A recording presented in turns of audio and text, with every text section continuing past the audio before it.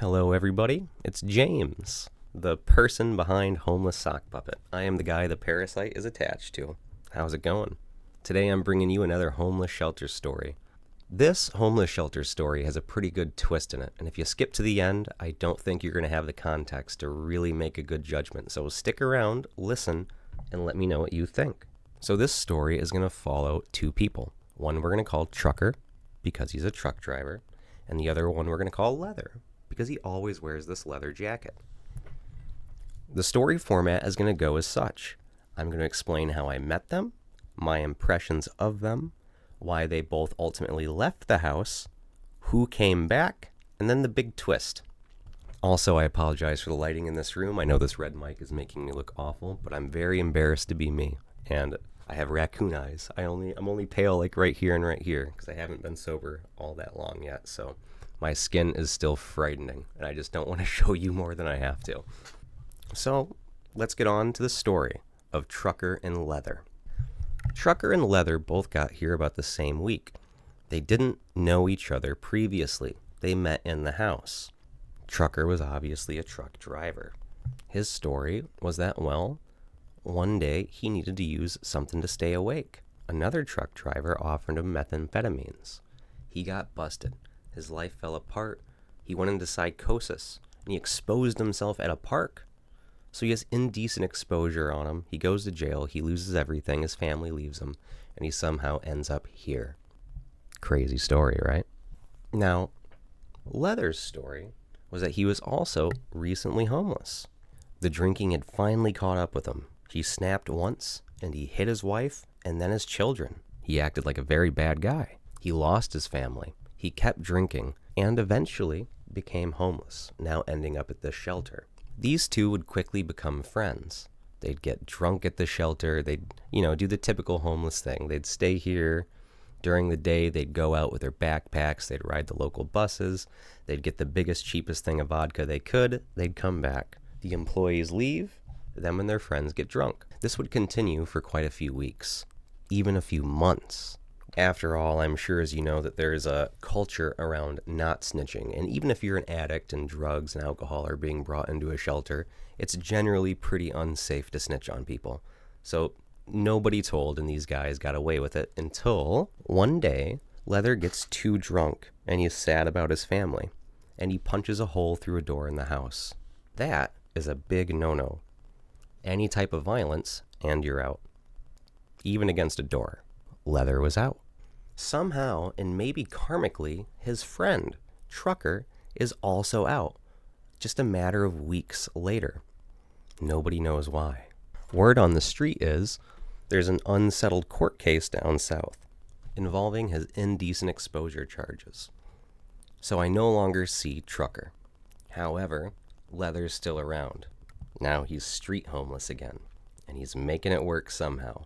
You see him with the other street homeless, and every time I see him, he's just sloshed, laying on the ground, looking at the sky, stumbling around in his leathers. A year goes by, and both statuses are the same. I see Leather kind of tooling around town, being street homeless as street homeless are street homeless, and not seeing any sign of Trucker. I start noticing that I don't see Leathers anymore. I don't know what happened to him. And again, almost if these two are tied by fate, a week within me not seeing Leathers walking around anymore, Trucker comes back. And Trucker comes back to the house, right? Leather couldn't because of the violence thing. He damaged a door. Once you do something like that, you are out. Before I tell you about Trucker and him coming back, in the time that Leather was out, I kind of learned more about Leather. Leather didn't recently lose his family. He'd lost his family a while ago. Leather also wasn't recently homeless. He had been homeless a while, and he'd been to many states and to many homeless shelters. I'd also learned that after leaving this shelter, he wouldn't make it to another state. He would overdose on one of those walking paths I take to my Mick wage, and he'd be carried away and buried in town. It would take me weeks to think to look in the obituary, and there he was. Trucker, now back. Lots of people happy to see him. He was the building drunk who was always sneaking things in. As snug as a bug in our good homeless shelter. But I also learned the truth about Trucker, the guy they did let back in. Now, Trucker didn't just take meth once.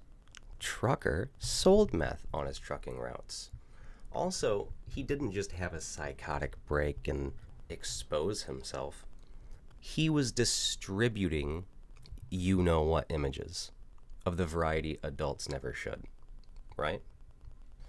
And so here's kind of the twist. Yes, obviously, violence is terrible, and violent men are violent men. They should get punished for their crimes. That is terrible, to beat your family. But the guy we let back in is a meth peddling PDF file, we'll call him. Really. And in this building, you're not supposed to house them. It's so, when I came here, I remember asking, hey, we don't allow certain crimes to come in here, right? And he was like, absolutely. We don't allow murderers in here, since proven false. And we definitely don't allow people who are guilty of sexual nature crimes. Also proven false by our good trucker. He's still in the building. So let me tell you my thoughts on why this story played out this way. Why Leather, a violent guy who beat up a door, was put on the street to die. And why Trucker, the meth peddling PDF file, was welcomed back into the building. Because one made paperwork for the employees of the house, and the other didn't. That's why. That's the only reason in my mind why. And the second thing I want to ask you is this.